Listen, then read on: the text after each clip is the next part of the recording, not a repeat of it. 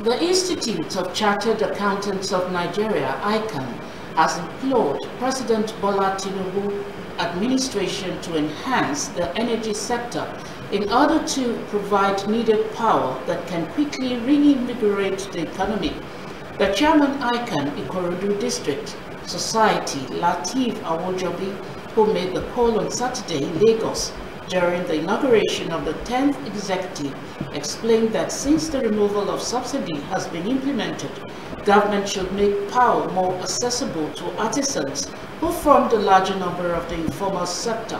Awojobi noted that transportation should also be looked into now that the price of mostly everything has gone up following the announcement on subsidy removal.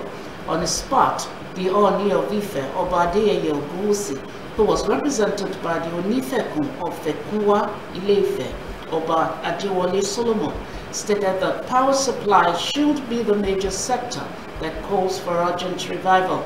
He said it will help the low-income earners in the informal sector to double their efforts.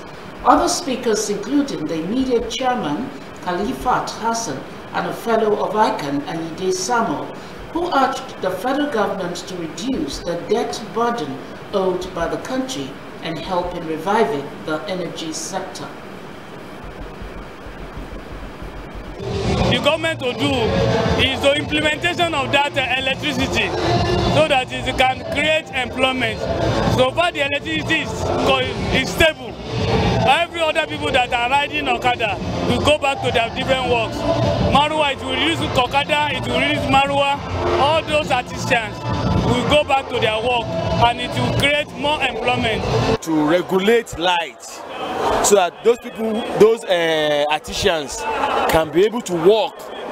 If they can regulate power supply and make it constant, people who are unskilled will be able to work very well and make their living. The government supposed to do is to make some palliatives to cushion the effect. You know, the removal, without any doubt, affects so many things in the economy. There is hike in prices of everything, which affects all phases of our life. Most important is the transportation. Anything that affects the transportation will affect all the commodities. You can't continue to run an economy on deficit year in, year out. The more the deficit, the more the economy becomes useless.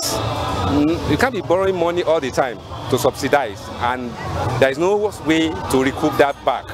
Now that the first subsidy has been removed, we expect the federal government to be prudent and to ensure that the policies that they are putting in it are working, because of course it's going to work.